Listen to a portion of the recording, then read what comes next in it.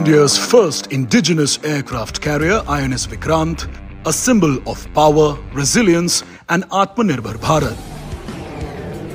With 76% indigenous content, the ship is capable of operating a variety of fighter jets, including LCA Navy and MiG-29K and multi-role helicopters.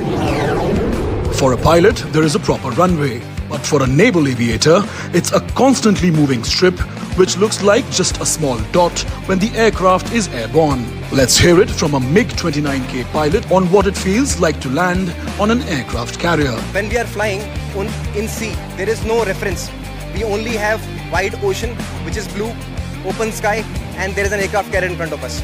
So that one small dot in front of us is our landing spot. The size of this deck is limited, unlike airfields which are thousands of feet in length.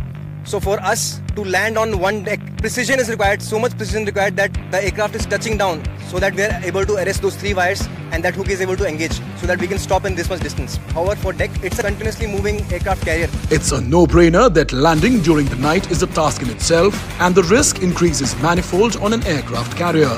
Landing on a carrier is already difficult because it's a very small spot. If you see from the air, it looks just like a matchbox and it is always moving, it is rolling, it is pitching.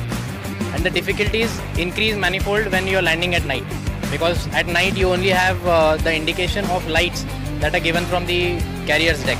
The light indicates as to what is the angle of a particular pilot's approach, if the approach is steep or it is shallow, and the light corrections are offered to the pilot. The pilot is expected to correct those immediately because there is not much time. The approach time to land on the deck is very small as the aircraft is approaching at a faster speed. And you also have a safety officer who sits on the deck continuously monitoring the aircraft, and he tells you if your approach is correct or not.